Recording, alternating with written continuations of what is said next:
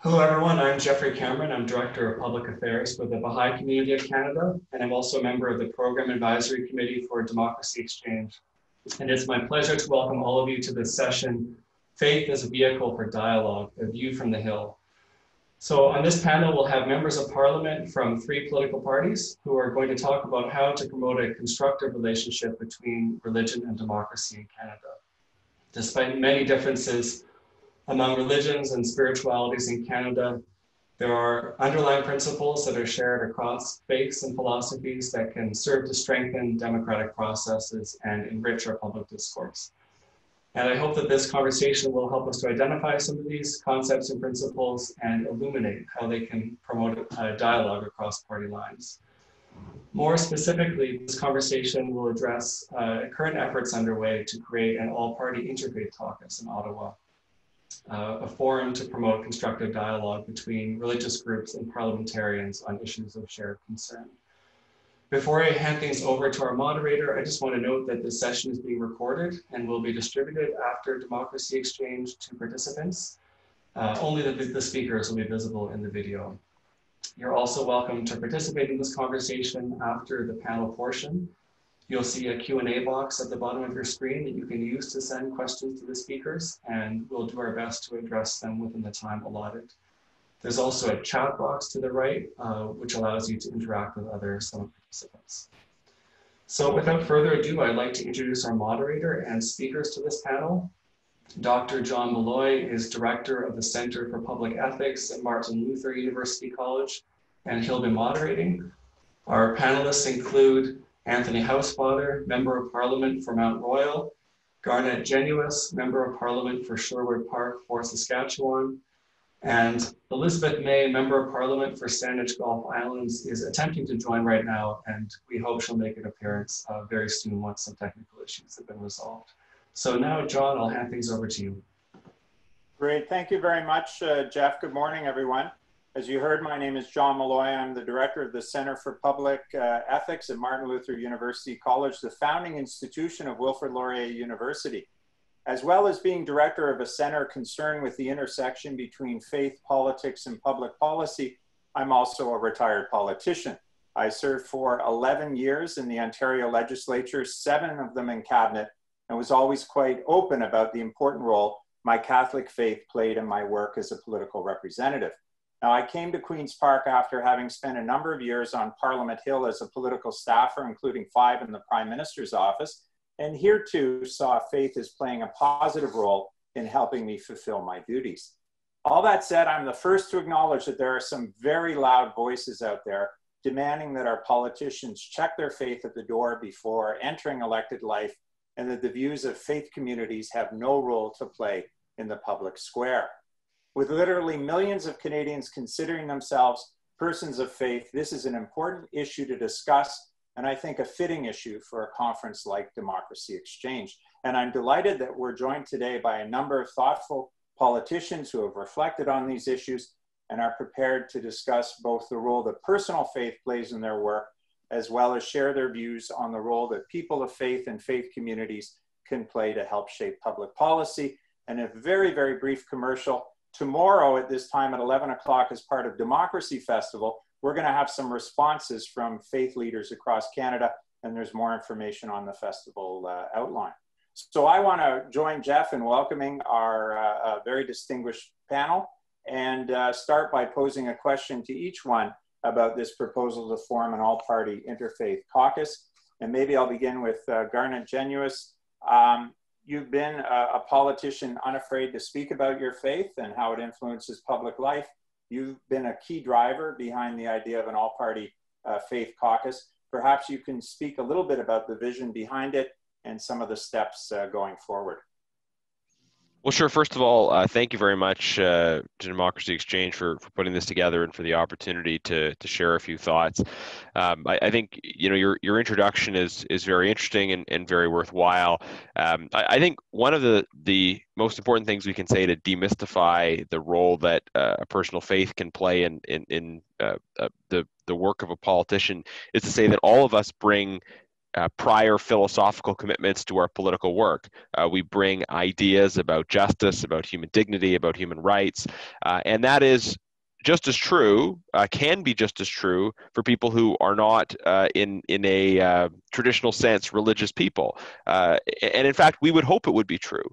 People that come into politics without any prior political philosophical commitments, who are simply prepared to deliver whatever lines they are given, parrot whatever kind of messages that they are told to parrot without any deeper sense of what is just, what is right, what is the kind of the guiding star of their political activity. I think people without those kind of prior commitments can in fact be quite dangerous. So whether it comes from a commitment to a notion of a higher good that comes from or is intertwined with faith, or whether it's a notion of the common good that has some other defined origin, I think we all expect and hope that politicians are not merely creatures of the day-to-day push and pull of the environment, but are actually trying to bring some deeper ideas and values to the table.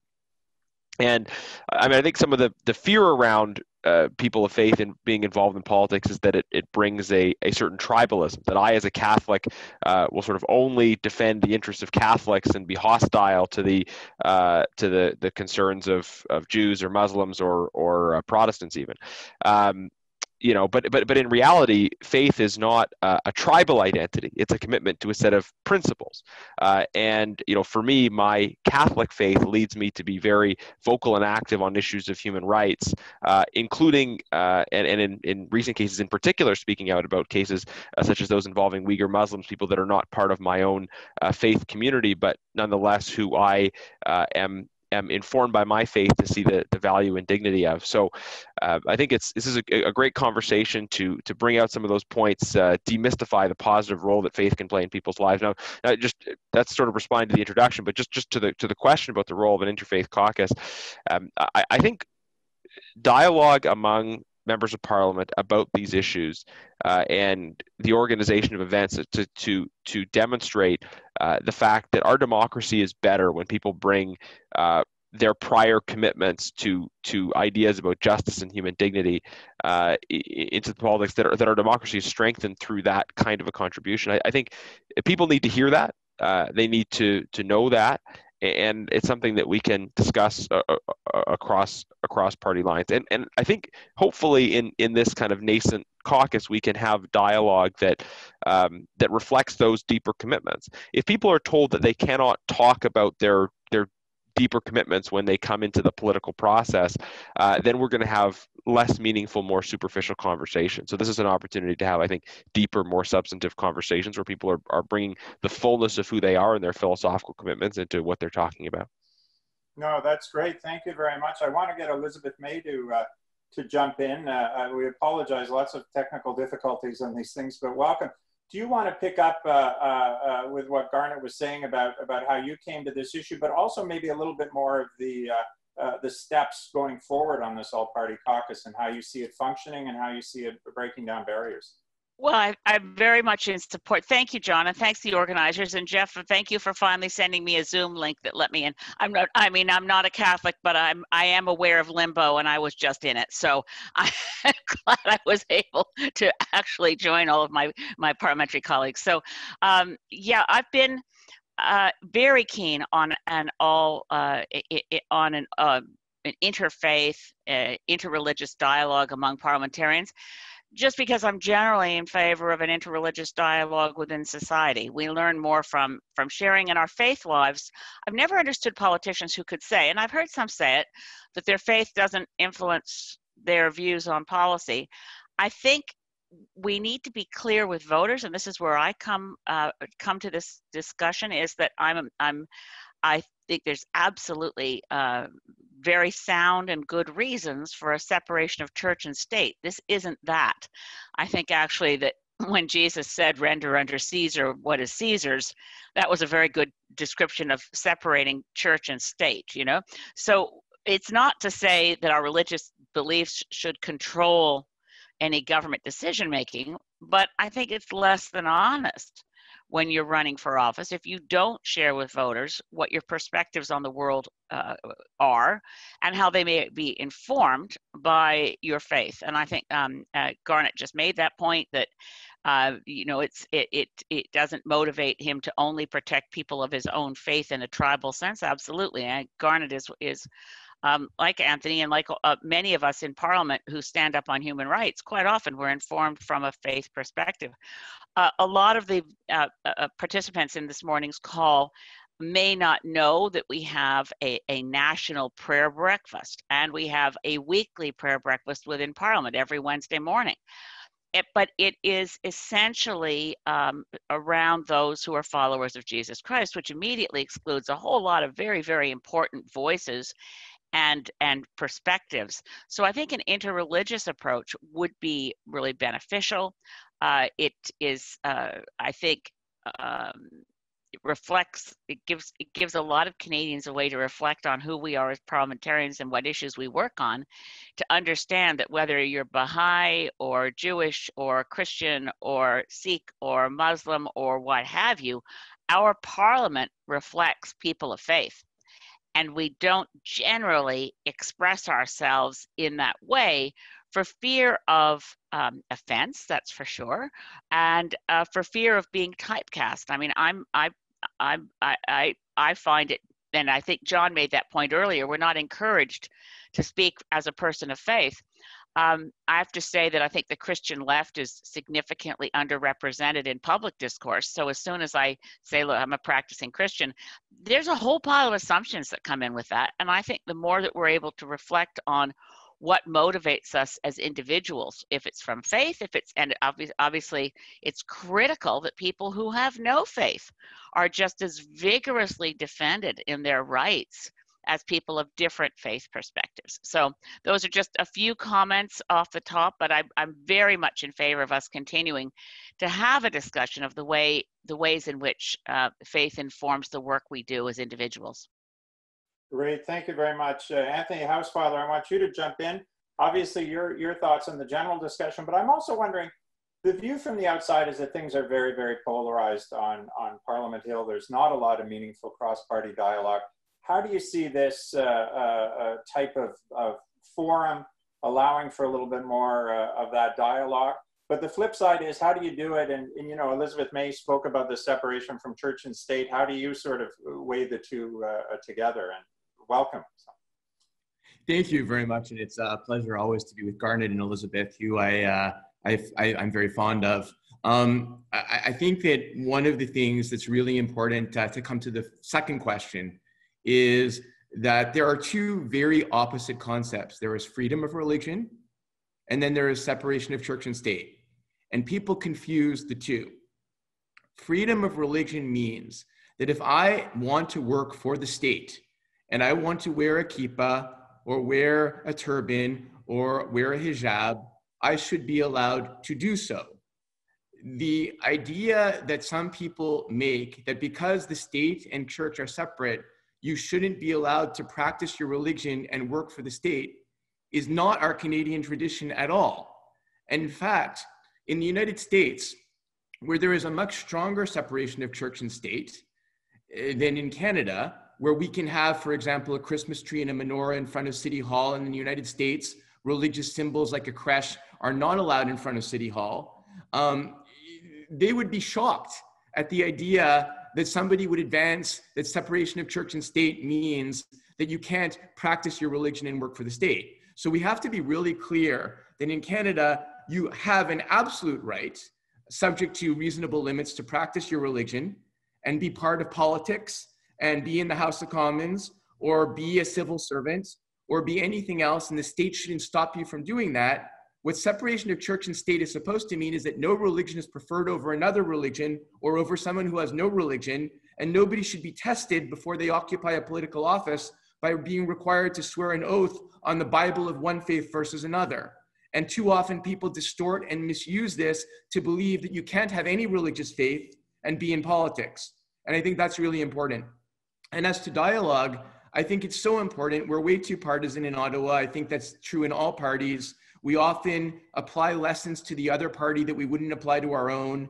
and we get into groups of tribal people yelling at one another. And the more that we have relationships across party lines, and whether that's brought together through sports, and I'm a very big sports person, and I swim with Elizabeth, and I swim with people of all parties, and I run with people of all parties, and it brings us closer together. The same is true of talking about our different faiths. We better understand one another and where we come from, and we create relationships that then make it more difficult for people to yell at one another when it comes to a contentious committee meeting. So I think it's a great idea. I have to say, Anthony only aspires to my level of athleticism. It's something. Anthony is actually a really competitive athletic swimmer. But I just want to share one interreligious dialogue moment that forever cements my fondness for Garnett. And we agree on many things, but there's a few areas of strange divergence in our friendship. But we actually celebrated an Easter Mass together in Bethlehem, in the Church of the Nativity, at a Catholic service, and I'm as you say, Anglican, and we were at a service that was glorious and entirely in Arabic. And we were able to, the Hoshanas, we knew where we were. We were in a moment of celebrating resurrection in as cross-cultural a context as one can imagine. And I do think it was an all-party tour of Palestine, but it was it was one of those things that says, sharing faith is something that across party lines can make a difference in, as Anthony says, understanding each other more, appreciating each other's depths, no human being is unidimensional. And the partisanship tends to want to make people unidimensional, like we're just all cardboard cutouts for our leader. No, really, Parliament and democracy are enriched when we're willing to open up in our vulnerabilities and the spaces where we see eye to eye, and because we're looking at things with a lens that says, it may be out of fashion to say that something's morally right or wrong, but maybe sometimes you have to say it. And maybe I'll just add to that. I agree with most of what was said, although I certainly disagree about coming together around athletics. I think that's a terrible idea. I think it's better to get together at the bar and more substantive conversations can happen there. On the Anthony's alluding to what we see as, I think, this encroaching movement to restrict people's consciences, people's ability to practice their faith if they want to serve the public. And I would just make the case for the importance of a continuous ethic of protecting conscience. And I've been vocal in my opposition to Bill 21. As an Alberta MP, it's I think maybe Anthony's voice counts for more on those issues, but it's something that I've said and I've spoken out, and also defended the idea that, for instance, people should be able to still be a physician, still run a hospice, still provide health care while opting out of participating in procedures and activities that are contrary to their faith. Conscience includes what you wear externally as religious symbols, but also what you have internally. And I think this is a robust concept of religious freedom that we have to defend, recognizing not only that it's important to protect people's freedoms, but also that allowing people to participate fully in different professions enriches those professions. I mean, without robust protection for religious freedom, you could exclude whole swaths of people of certain faith or philosophical backgrounds from being in the teaching profession, from being in the medical profession, and how much weaker is the experience of a student going through school if they miss the opportunity to have any teacher who brings a particular strong faith perspective from one direction or another. So we believe in defending people's freedoms, not just because respecting them as individuals is important, but because it is consistent with a belief in the common good that we have a plurality of different backgrounds informing different professions, and that is just as true of politics as it is of other professions like medicine and teaching. And one example, if I may just jump in as well, is that where we came together when we were studying the medically assisted dying legislation in the last Parliament. at the Justice Committee, we came together and unanimously, through all parties, including Elizabeth, who was there, even though she didn't have a vote, adopted a provision to put into the medically assisted dying legislation saying that no person can be compelled to participate in medically assisted dying, whether a pharmacist or a doctor or a nurse. And that was important to preserve individual conscience, because I do agree with Garnett, provided that if the state requires that a procedure be done, any public institution be required to provide that procedure, it doesn't mean that an individual working within that institution should be compelled to participate in something that goes against their conscience. And I think that's where a balance always needs to be discussed and worked on, and it's much better if you can come together across party lines to do that. And one example was indeed in that legislation, which was very contentious, and people of faith had strong positions, very divergent on that legislation, but we did find a way to protect conscious rights by coming together on one amendment to that bill. Yeah, I think, Anthony, as you know, I mean, we're going to disagree subtly in that I don't think the conscience protections in that bill are nearly robust enough. But I mean, I take the point that there was some consensus on at least taking a step in that direction. So, can I think this is a good entryway into sort of the next topic that I wanted to discuss, because obviously faith communities came forward on that bill. Faith communities come forward on a whole range of issues, and I certainly echo what Elizabeth May said. It's not always just the hot button issues are coming forward in the environment, on poverty, on just so many important issues to them. And I'm just wondering, as politicians, what has been your experience in dealing with faith communities, and how have you seen them make a contribution? And obviously there are some, the assisted dying, but also beyond that in some of these issues related to poverty and the environment and things like that. And I don't know, maybe Elizabeth, I'll start with you. Certainly the ties between a lot of faith communities and the environment is one that I see, and maybe you want to pick up on that. Well, also, I mean, it's certainly on the front of guaranteed livable income and the Anti-Poverty Caucus, which is both sides of parliamentarians, both House and Senate. And I see among our participants Joe Gunn, who I know has come to testify to and join that committee. I know a lot of participants here, if I was to keep searching through the list, have been active coming from a place of faith, organizations calling for corporate responsibility. That's another place where we have an ongoing issue, because the government created the Canadian Ombudsman for responsible enterprise, but hasn't given them any tools to do that work yet. But that's one that also grew out of some of the interfaith and interreligious groups that do advocacy around human rights. So human rights, anti-poverty work, definitely, as you say, John. I mean, I think I view creation as sacred. One of my favorite lines of all time was from a U.S. senator from Arkansas named Dale Bumpers. And back in the day when I worked in the Mulroney government, we were at a big U.S. Congress conference on conservation. And so Senator Dale Bumpers said, "Why is it whenever we destroy something man-made, we call it vandalism, and whenever we destroy something God-made, we call it progress?" There's something about a good old boy Southern approach to what is it we're doing to our natural world, and it crystallizes for me. Obviously, we do want to use what is in sacred creation for our economy, but there's a question of how much are we allowed. And I think it's a moral position and a question that really should challenge our generation. Are we allowed to destroy the life chances of our children? I think the answer to that is no. But there are a lot of different perspectives on faith that come to that question.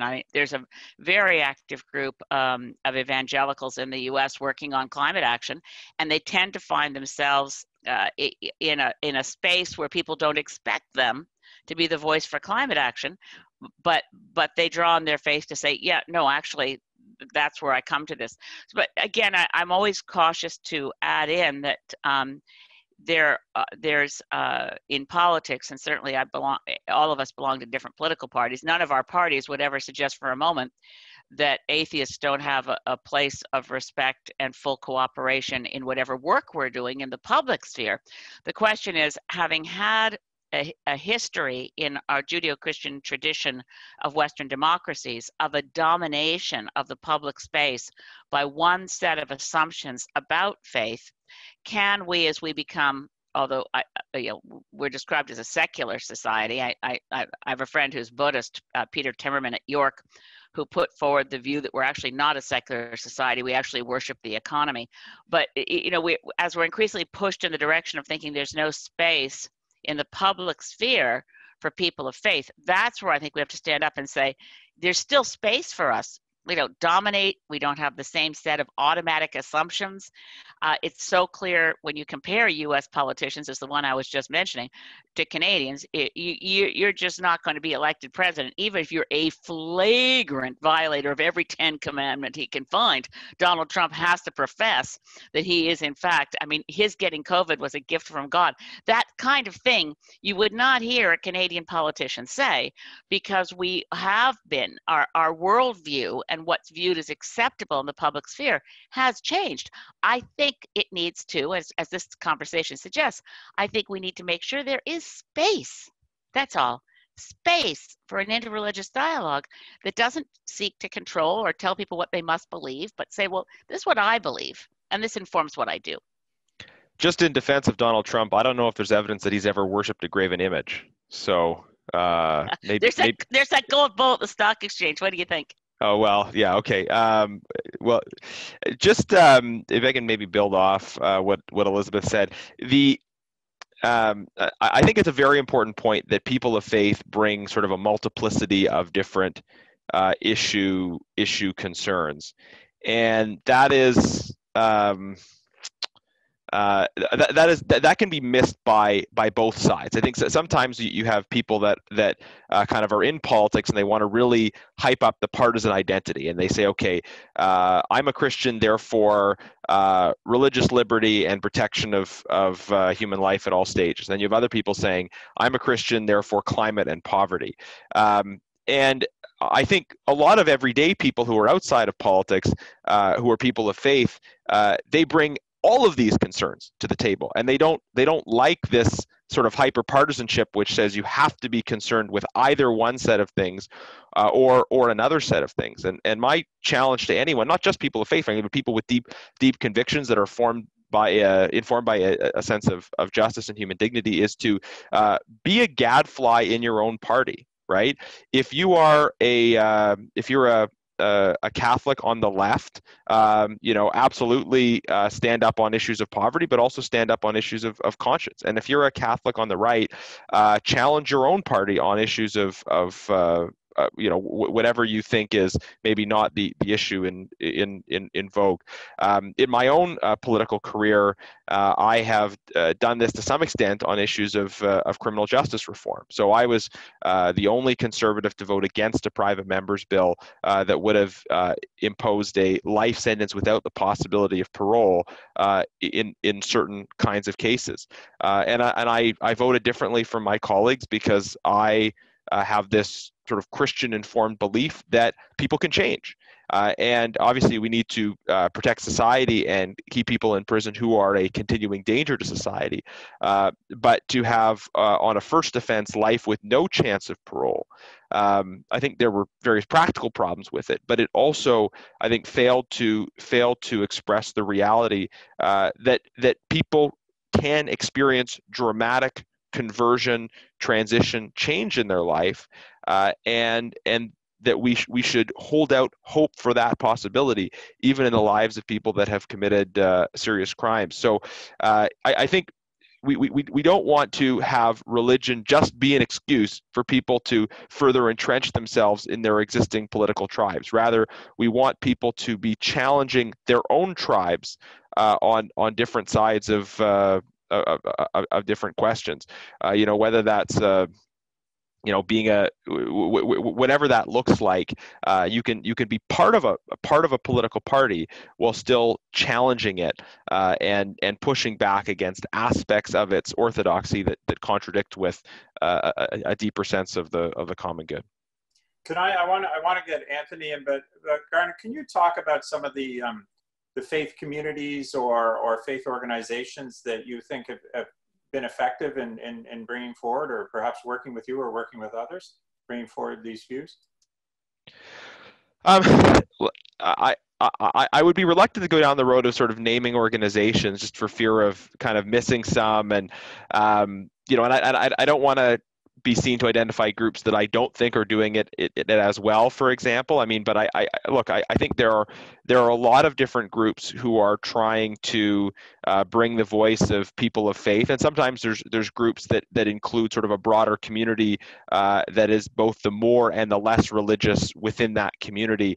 There are many different groups that are doing it well, and I'd say I think the groups that are doing it best are the ones that are working collaboratively with politicians. They don't see themselves as there to call people out for moments of error or heresy, but that also are pushing hard on issues across the spectrum, a spectrum of issues, a spectrum of parties, and I think, you know, there are. Maybe I'll just use, you know, one example from the Muslim community. I mean, there was a perception out there, and I would say it's a very much a false perception. But there's a perception out there that there's this sort of divide between conservatives and Muslims. In reality, there are many Muslim people in our Conservative Party who are active, who are informed by their faith, and who support our party. And you know, I've had very effective ongoing engagement and dialogue with some Muslim community organizations who just understand the importance of not being pigeonholed into one partisan category, but of engaging across the political spectrum of working with all parties. And I'd say that's important for all communities. I thought I would get through it without doing that, talking while muted. Anthony, you've been very patient, so we want to hear your views on this question, to comment on what the others have said, but also your interactions with faith communities. Well, I mean, I'm listening to such such gold from Elizabeth and Garnett. I mean, I don't need to intervene at that point, but I mean, I think the best advice that I can give to faith communities is to participate in the public discourse, but not to do so from a very sectarian lens. You've got to participate through the lens of being involved in multidimensional issues. You can't stick to one issue, and you can't stick to going to the one party you believe advocates for you on that one issue. You need to reach out to all parties, and you need to have a pragmatic type of approach. And you have to show that you're interested in more than one very limited policy area, because you might not find common ground on that one policy area, but you might find common ground in another area. And let's look at an example. You may be a faith group that has a very strong pro-life position, and you may not find many people or almost anyone in my liberal caucus that would agree with you on the fact that the laws should be changed to restrict abortion rights. But you may find common ground with us on a multiplicity of other issues that, for example, there are many faith communities that I work with on a constant basis related to human trafficking. And that is something where you will have large support across party lines on your position that we need to do everything we can to protect people from human trafficking. You may find common ground on the issue of hate speech, where you are concerned as a faith group that you are being attacked online and that social media providers are doing nothing or very little to safeguard your rights. You may find a lot of common ground on standing up, for example, for the Baha'i community that Geoff is a great representative of, about the horrendous treatment that the Iranian regime is according to the Baha'i community. And that we need all as political parties to stand up against the Ayatollah Khamenei and his propagation of hate against that community. And so where communities reach out and say, look, we may not agree on this one issue, but we agree on many others. Let's talk about how we can work together on the issues we do agree with. You then may be surprised at how much you develop relationships that help you on those issues that you think the person's mind is maybe closed on. So I've had interactions with faith communities that I agree with on many things and others that I don't, but I always try to accord them the respect that they deserve. And I think that is the main obligation of the politician. A politician, to me, has an obligation to meet with faith communities and organizations that they don't agree with, and to cordially explain why they have differences in philosophy, not to simply shut the door and not take meetings with groups that they don't agree with. And that is where I would fault people of political orthodoxy on many sides, where I know a number of colleagues that do not take meetings with groups that they don't agree with, and I think that's wrong. I think we should be talking to everyone. And I think that's a lesson that faith communities can teach us, because we understand within our own faith communities that there's a wide variety of positions within our own faith community on almost every issue. I think that you've gone right to the area, Anthony, that I was getting feedback from the national faith communities that, you know, I've given another commercial that will be meeting tomorrow as part of the festival. They said to me, they said, you're moderating this. I want you to ask all the panelists, and I'll get Elizabeth and Garnett to comment on this. What is it that they do? Sometimes it's more educational. Put it this way: what do they do wrong? What do faith communities do wrong? They're anxious to engage with parliamentarians. They're anxious to bring forward their public policy views, and you picked up on that in your response. So I don't know, Elizabeth and Garnett, you want to talk about? I mean, you can put it in the what do they do right, but sometimes it's more instructive to say what are some of the traps to avoid if they want to have that dialogue and that influence. So Elizabeth, I don't know if you're.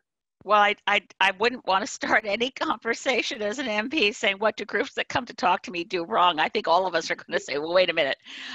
Coming to talk to us at all is doing something right. And it's our job to be, and I completely agree with Anthony, I don't think I've turned down meetings. It takes up, it takes up a lot of time to meet with this. You have no idea, those of you watching this, maybe some of you do, but between industry lobbies and organizations advocating for good causes, you've got literally nonstop demands on your time. But that is your job. That's my job as an MP, is to listen and to learn from people. And I've never had a meeting with anyone where I didn't learn something important. So I think I can't say that I'd want to start the answer to the question, not because I'm ducking it, John, because I just can't think. In coming to talk to MPs, any conversation that's open and respectful is valuable. And I don't think anybody comes into an MP's office with the intent of insulting the person they're talking to. So it's important to have a two-way street. It's important to have a conversation. And I wouldn't say anyone's doing anything wrong. If anything, the groups that do something wrong is to assume, oh, I don't want to bother talking to that person because they're in that party, so we know where they're coming from. You don't know where anyone is coming from till you sit down and open up and exchange ideas. And I think that's what we're trying to say in terms of, and I know someone posted in the chat box, how could groups of faith participate in an interreligious caucus? If we're able to pull this together, and COVID is certainly a barrier to having some of our normal conversations. I mean, I would love to have an interreligious caucus where communities of faith could come and we could have a seminar that focused on an issue, that tried to say, well, how are we informed in our approach to this issue by our religion, by our faith, by the questions we ask of our religion? Because I think people of faith are also questioning and not always sure that they found all the answers. I don't think I've found all the answers, but I've got a good place to go look for them. So I'll leave it there and see what Garnett thinks. Well, thank you. Yeah, this is a good question. I just pick up off a couple points that Elizabeth made. I agree that there's great value in saying yes to the meeting, and if you're the external group, asking for the meeting. I mean, I think the biggest thing people do wrong is fail to engage, fail to reach out. You have to sometimes just dive right in, right? Like we're human beings. You got a local MP, even if you didn't vote for them, even if you think that they're totally contrary to where you're going from a philosophical perspective. reach out, have the conversation, talk to them. I think, you know, and there are certain issues where there'll be a party position, and you might sit down with someone and realize, you know, this person's actually, I mean, maybe they do agree with me, maybe they don't, but they're at a sort of point of personal angst or struggling with the issue, and rather than not meet with them or call them out, you can engage them and in some ways make the case to them. So what should guide the engagement of people of faith? I'll draw from a text in the Christian tradition, where Jesus says, they will know you are my followers by your love. And I think that's important, because it's not, you know, they will know you are my followers by your position on euthanasia. And it's not, they will know you are my followers by your commitment to reducing greenhouse gas emissions. It's they will know you are my followers by your love. But love, we also have to understand, is a rich and deep concept. It's not just superficial love. I think it's Dostoevsky who says love is a harsh and dreadful thing. He says in the Brothers Karamazov, love in reality is a harsh and dreadful thing compared to love in dreams. That is for us to, as politicians and then as advocacy groups, to really live out authentic love. That requires a willingness to engage, a genuine empathy and compassion, a desire to connect with politicians, but also a firmness and constancy in the pursuit of what is just and right. That if you have an elected official who is doing something that is deeply injurious to the common good and that is negatively affecting people's lives as a result, you are called to show love for them as a person in your engagement with them, but also show love for the people that are adversely affected by their failures on policy. And it might lead you to lovingly say to someone, I will never vote for you because of your position on issue X, but I still would love for you to come to my house for dinner. That's something that maybe more politicians need to hear, is that kind of harsh and dreadful love for them in the fullness of what's required for us as people of faith. And to the extent that people err in their engagement, I think they can maybe err on either side of this sort of narrow road of what real love constitutes. Some people are too harsh and they don't have that kind of loving aspect surrounding their engagement.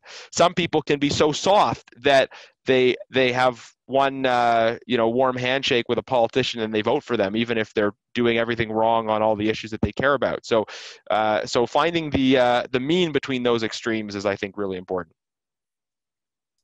Do you want to jump in, Anthony? Well, I mean, I think, John, I was wondering, do you have some other questions that you wanted to ask us? Because we're talking, but we're not really getting to questions that you may have lined up. So whatever you prefer. Oh, I just wanted to give you, because I sort of picked up on one of the things you said at the end. We have, and I for those of you who are watching, please submit your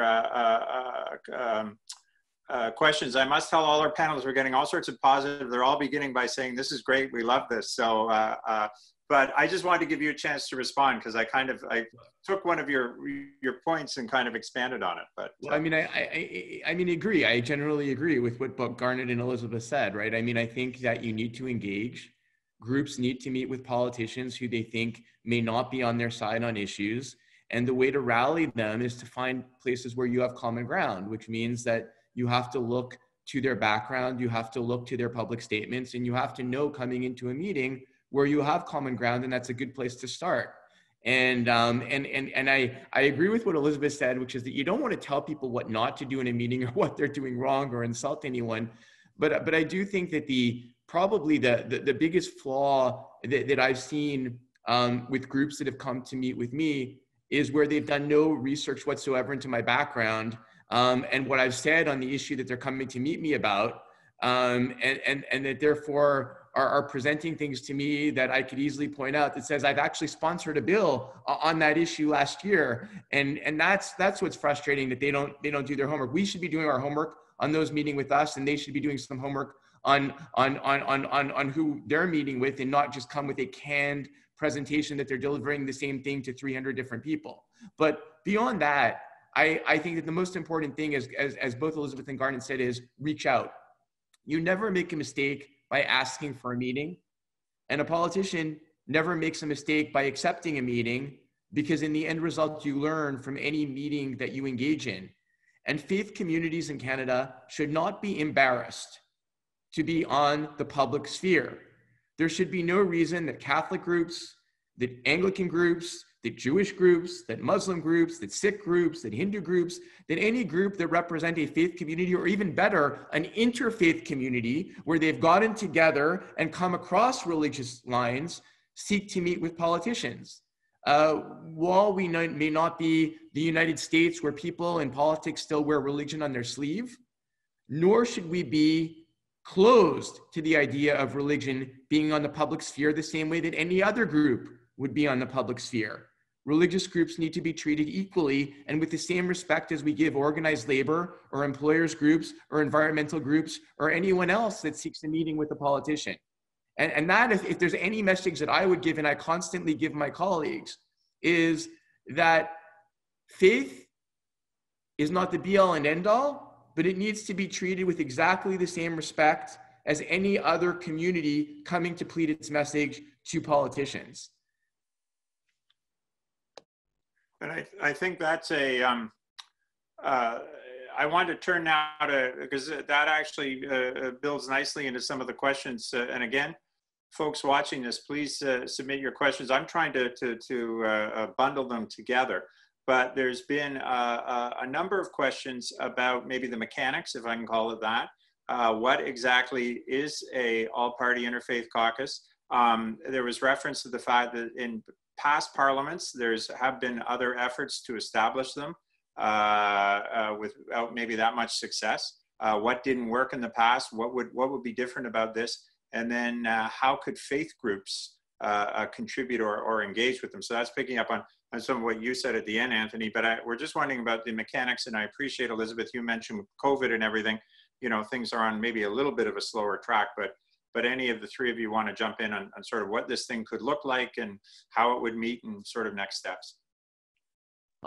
I note that one of our colleagues from Parliament, and I want to have a shout out to Kathy Wagenthal, because she holds together our Wednesday morning prayer breakfast, and I see she's somewhere on that participants list.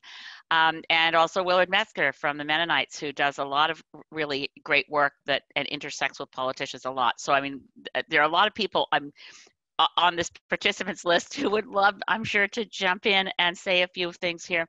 I think how it would work ideally would be a bit of time for us privately for reflection and a bit of time for a more public engagement. I think the opportunity to have an interreligious dialogue as opposed to interfaith, because faith is theist and not all religions are theist. So we need to make sure we pick our right language and we're really opening up the space to say, how do our perspectives as policymakers, how are we informed from our own positions of faith? And religion. I would not be at all surprised if we found over and over and over again that the interreligious perspective and lens led us to more or less the same kind of landing space in public discourse. But I would like to see us have an interreligious caucus that met privately and prayerfully. And I'd like to see us have an opportunity now and then where at least several times a year we had a panel and a discussion that invited in other voices of unelected people, so that the sharing flows in a couple different directions. And I think that would, I certainly know that the weekly prayer breakfast, speaking for myself, which is, I said, exclusively Christian, which I think is fills a need, but I'd really love to have it be an interreligious moment. It's my family on Drummond Hill. And it's once a week that we pray together.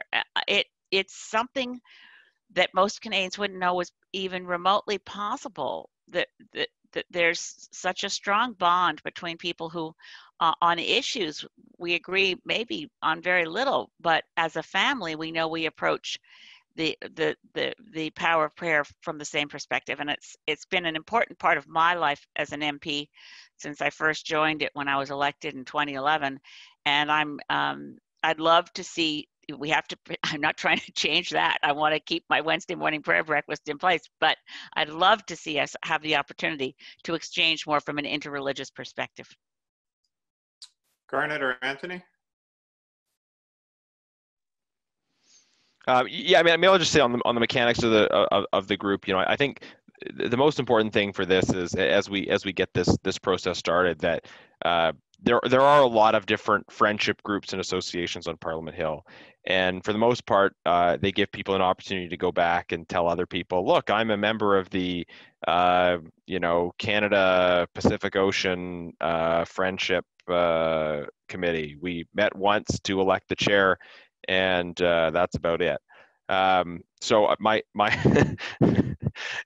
and that's I'm just being brutally honest, right? But that's some of the reality of these groups. So I think this is an important forum. It's an important opportunity, and it's important for us to make it meaningful, which means regular conversations, regular events. It doesn't necessarily mean every week, although it could. It means using this as a vehicle to get to the bottom of important issues and challenges. I think that's what we're going to have to flesh out. And just to, I mean, I guess, and with this, look, I agree with what Garnett said. There's tons and tons of groups on Parliament Hill. And what I would love to see, I don't think that necessarily that this Faith Caucus will be the only forum or maybe even the best forum, is in the United States, legislators have something called a problem-solving caucus, which is a group of people that get together across party lines, usually people that are in the middle of their parties, and not people that are really at the extreme left or the extreme right. And they get together when there's disagreement about legislation and try to flesh out compromises. And I think that's really what I find missing from Canadian politics, that parties get together, they take a position, and then as a member of the party, you're expected to follow your party leadership on whatever position they have taken, which probably you weren't included in the discussion about unless it was your own area of expertise. And that is frustrating. It's one of the reasons that I actually like the American congressional system a little bit better than our parliamentary system in a way, because you don't have the executive branch sitting there and you're able to flesh out compromises on legislation. And so if we are ever able in Canada to come to a way that we have a problem solvers caucus where you get people from each party that actually take a realistic approach to legislation and look at how to bridge divides between parties, I think that would be a really interesting organization. And if there's any way the Faith Caucus could take a lead on that, that would be wonderful. No, thank you. I want to switch just a little bit. I'm trying to work my way through. We've got lots of interest, lots of questions. This one is a little bit of a challenge. It says the conversation has been white and Judeo-Christian, Abrahamic, and at best monotheistic in its framing, apart from Elizabeth's Peter Timmerman reference.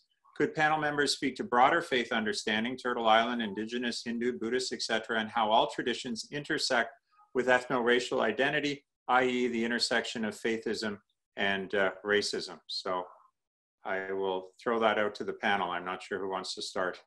Well, I'll just jump quickly in and say yes, absolutely. The Indigenous worldview perspective is critically needed, and is as is Buddhist, Hindu. As I said earlier, I like to stick to interreligious dialogue, because as soon as you say interfaith, you're in the three major theist religions and not expanding, as the questioner points out. So if we're having an interreligious discussion, absolutely the voices of various other religions. I mean, there's so many that but particularly here on Turtle Island and on Indigenous lands, our conversations need to be informed by Indigenous worldview perspectives. It's extremely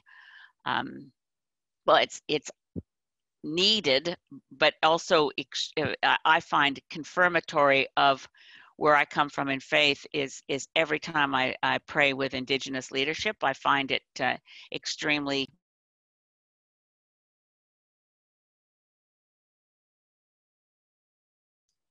Elizabeth, you become muted for... Oh, I don't know. I touched something. I'm sorry. Wherever I left off, it was probably good I stopped talking. Garnett or Anthony on the question. Garnett, you're...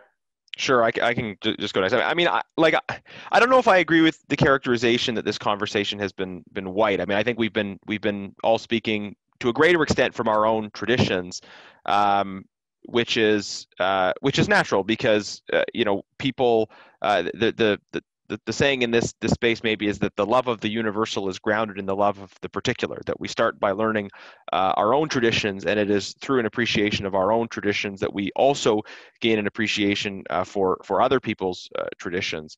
I mean, I'll note when you speak about Christianity, I mean, probably the vast majority of people at this point in the world who are practicing Christians are not white, and Christianity comes out of the particular cultural moment of a heavy degree of oppression. It was the faith in the first instance, and for the early part of its history of oppressed people who were championing the principle of universal human dignity against the authoritarian privilege of the Roman elites. So I think that might be important in terms of qualifying that description of what we're talking about. But look, for me, being a Catholic, starting from an appreciation of my own traditions, leads me to a recognition of the importance of religion in people's lives, and therefore an interest in understanding and digging deeper into the religion's ideas and motivations of other communities. And so when I engage in discussion about human rights in China, for example, I very often intentionally draw on the Confucian tradition. Because I think that the Confucian tradition is being deeply misused by the authoritarian regime in China. That there's such an intellectual richness in Confucianism that is actually deeply at odds with the sort of values of a materialist Marxist system. And you can see that in my speeches and my writings about it. And my engagement with the with the Sikh and the Hindu community as well. I think if you dig into these things and you understand faith traditions, that gives you such a richer understanding of what is really going on. I think one application of this concretely is, and the questioner asked about kind of the intersection between religious discrimination and racism.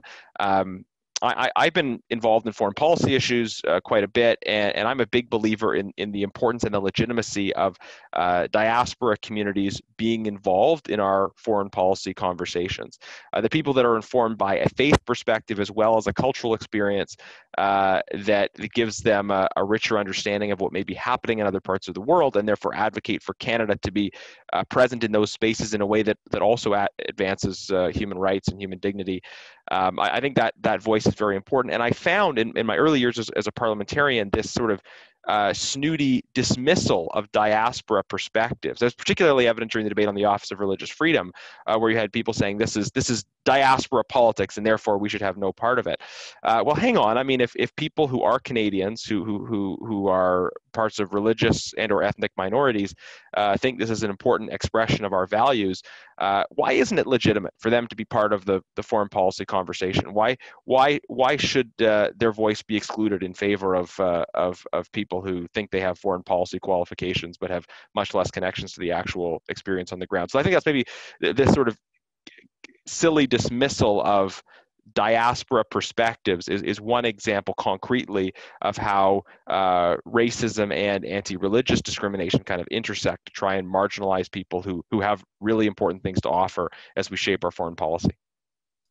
Anthony, do you want to jump in?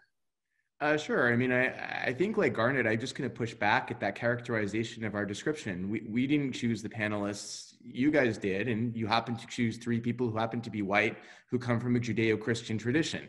But that doesn't mean, I think, that any of our discussion today has been centered around our own faiths at all. I think, for example, I haven't even talked about the fact that I'm Jewish whatsoever. But the fact that I am Jewish and I come from a minority tradition in Canada, and the fact that I'm an English-speaking Quebecer and come from a minority language group in Canada has characterized the way that I see the Canadian experience for many, many other groups who are also living in minority situations, whether Indigenous Canadians, racialized Canadians, people from traditions that are far less popular in Canada than Judaism, etc. And I understand, having lived as a double minority all of my life in a province where sometimes, you know, the use of religion or the use of language has been used as a sword against minorities, has led me to have an empathy and an understanding for minority viewpoints everywhere in Canada, whether it's the spiritual tradition of Indigenous peoples, whether it's the Bahá'í faith that is even a smaller faith than Judaism in Canada, or other faiths. So I think we've been taking a pretty universalist approach to things. And I think, as Elizabeth has said, whatever caucus we're going to form is going to be a caucus that is welcoming of all traditions across the spectrum, whether religious, spiritual, or otherwise, because that's the only way you get to know your colleagues. And it's the only way that you respect all of the different traditions, because again, I think it's true to say that we're in a false dichotomy when we constantly try to, you know, claim that Canada is a secular state. We are secular, but we're also multi-religious, multi-spiritual, and we should be recognizing everybody in however we characterize our country. Can I pick up one of the questions that came in? It's turning our entire conversation around. It says, what about sort of a general lack of sufficient public trust in individuals without any religious faith? And they kind of, I don't know, maybe focus a little bit by saying, is there a visibly atheist group of MPs who would feel comfortable introducing themselves as atheists and having weekly breakfast gatherings? So I think within that, and this is picking up on some of the comments you made, what about those politicians who you know, they may not have a faith tradition, but it may in fact be more than that. They may consider themselves very firm atheists. How do they fit into the equation and the dialogue? Garnett? No, you can. Oh, yeah, I was just going to say, you know, first of all, I think we need to firmly assert that religious freedom includes the right not to believe, in a traditional sense. That freedom of religion is the freedom to look at the world around you, to look up at the sky, and try to come to honest conclusions about what is happening, what is the, you know, what is the meaning and purpose, if any, of what we're doing. I think that you know, I mean, the other thing I'd say about atheists is that they come in so many different shapes and sizes, right? There are people who identify as atheists who have deep, you know, prior moral commitments, and then there are people who connect to their atheism you know, a sense that a sort of quasi nihilism. So, and I don't mean to suggest that there's any one specific. I mean, there's a whole spectrum there. I think the barriers that atheists face in politics are a little bit different, though, in that a lot of us who get elected, we come initially with the support of communities of people that we are a part of, through which we know people that get behind us and support us. I think the bigger barrier that atheists face is not, you know, is not that necessarily their perspective is unwelcome in Parliament, but it's that they don't necessarily have I mean, there aren't temples of reason. I mean, this was sort of a trend during the French Revolution, people trying to create these sort of quasi-church organizations that were communities of atheists. That never really took off, though, right? So if a person who's from a Christian or Jewish or Sikh tradition, they may draw from their community at those initial stages of organizing, and that's something that atheists may have less access to in terms of that community. There may be exceptions to that, but I think that's maybe it's a different set of challenges and barriers, I think. Elizabeth, do you want to comment? Yeah, just to jump in, if I can, John. Sure. I mean, I think freedom of religion means the freedom to have whatever religion you choose, or the freedom to have no religion, and the freedom to not believe, or the freedom to believe. Agnostics, atheists, or people of any faith are all supposed to be equal and all supposed to be equally welcome, which is why quiet contemplation, like we have before the House of Commons meets every day, does not need to be for prayer. It could be to quietly contemplate the beauty of the surroundings around us, how lucky we are to be in such an august chamber and to be chosen by Canadians, and to make us contemplate the awesome responsibility we have to make laws for the country. You know, Garnett is correct. Of course, when people are seeking nominations, often they seek support from their own faith communities. But in my case, I sought support from my swim teams. I sought support from my drama society that I was part of. I'm not particularly a religious person at all. I mostly go to church and to synagogue because it's my job as a politician to make sure that I am going to see all of my constituents in their own places where they feel comfortable. And to be honest, I've been to more masses in the last year than I've been to synagogue services. So in the end result, I don't think there's a discrimination against atheists and agnostics in Canada. I think it may be less important for people who have no faith to voice that. But I certainly would be the first if somebody who was an atheist or an agnostic came to tell me that they felt discriminated against or unappreciated or disrespected in some way, and I had a way to help them. I would definitely try to do so, because I believe freedom of religion also encompasses that very same freedom to not believe. Elizabeth, here. Yeah, I totally agree with what Anthony's just said. And it's, I mean, we also mustn't make assumptions in an interreligious dialogue, including Buddhists. Buddhists aren't theists. So if you're going to say, well, then are they atheists or they agnostic? But I mean, everybody has a personal perspective. But my husband just self-describes as atheist and Buddhist. And, you know, we have, I mean, we have interesting conversations, and that's the point, is to have the conversation. But I'm sure that many of our colleagues, they don't describe themselves as atheists, but pushed for a minute, they'd say, well, no, I don't believe in God. It's very funny that you guys do, but let's have a conversation. But in terms of an interreligious dialogue, my sense of what we want to do is have that conversation between and among people who describe themselves as having a religious tradition. And that conversation is a rich one. I would not ever want to suggest for 1 minute that those people who have decided for themselves that they don't see themselves in any religion or faith, that's absolutely an essential part of any democracy, that we don't decide that some people have views that are more valuable than others. But the conversation around an interreligious dialogue does tend to presuppose that we're talking to people who come from different religious traditions. And that's a pretty, I mean, when you consider that just within Christianity, there are 2,000 different denominations. We've got a lot of rich territory to cover in sharing and opening up and examining how that informs who we are as human beings. That's a conversation we don't have often enough.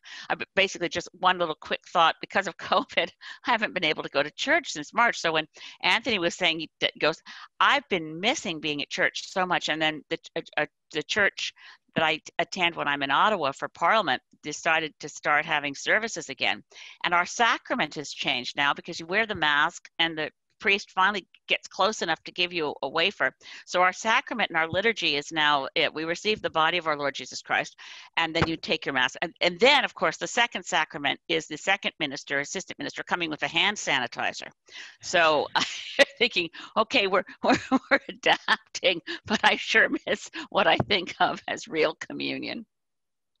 At least the collection plate doesn't come around as often anymore. Listen, you can always give online, Anthony. Yeah, listen, this has been a wonderful conversation. We've got lots more questions, lots more interest in this, but unfortunately, it was a tight time schedule here. I really want to thank our three panelists. You've covered such a wide range of topics under this umbrella of faith and public life, and I think you've allowed us to get a glimpse of these plans for this All-Party Caucus, and I think a very, very positive contribution to this. I'm going to end, as I say, by thanking everyone, by thanking Geoff Cameron for his help, but also putting in another commercial for tomorrow, when we're going to have a number of faith leaders respond to what they heard today and to this general issue. It's going to include representatives from the National Council of Canadian Muslims, the World Sikh Organization, the Center for Israel and Jewish Affairs, the Canadian Council of Churches, the Bahá'í Community of Canada, It's 11 o'clock, and it's through the Democracy Exchange Festival, so you can find that information on the website. So once again, thank you for our panelists. You're busy people, and we really appreciate you taking the time to come forward. And this has been a wonderful conversation, and I hope we can continue it as plans for this caucus evolve. So thank you all very much. I can say out loud, God bless you. Thank you.